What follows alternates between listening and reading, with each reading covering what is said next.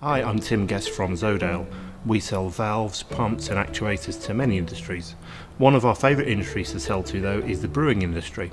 We like the brewing industry so much we've set up our own brewery here on site called Brewery Z. Here's a little video that we made showing you how we make one of our favourite beers called Equihops Gold.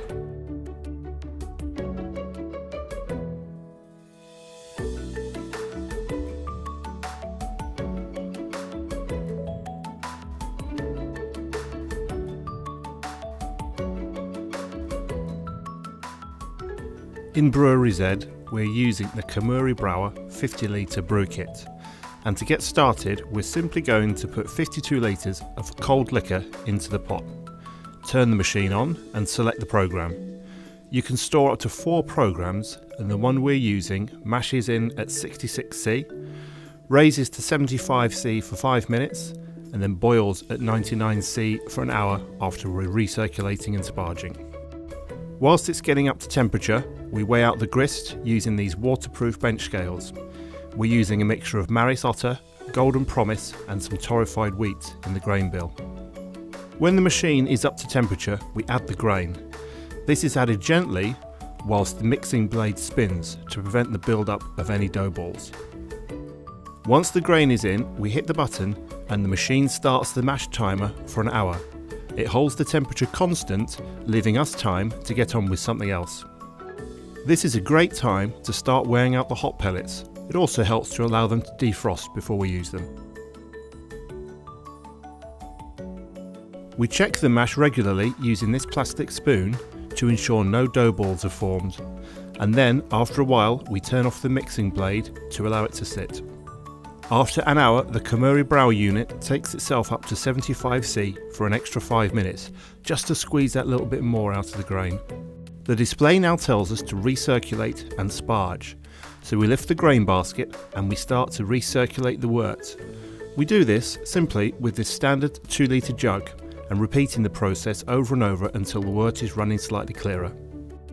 Earlier on during the process, we prepared an extra 9 litres of hot liquor that's now at 75C. We use this to sparge with. Again, very simply just using this plastic jug, which is much easier than messing around with a pump.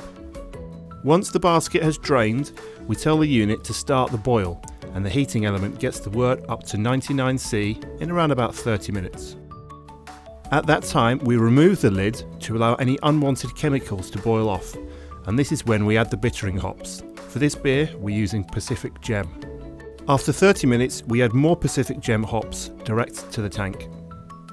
With 10 minutes left to the boil, we add the copper finings. These help to give the beer some clarity. With 3 minutes left of the boil, we add the aroma hops, Mosaic, Equinox and Citra, all at once.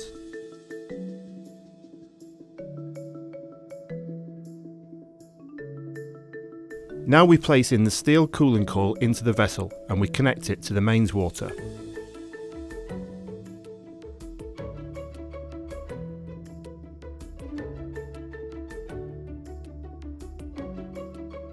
When the wort is down to 22 degrees C, we start the transfer, simply using the steel vessel to take it to the fermenting tank.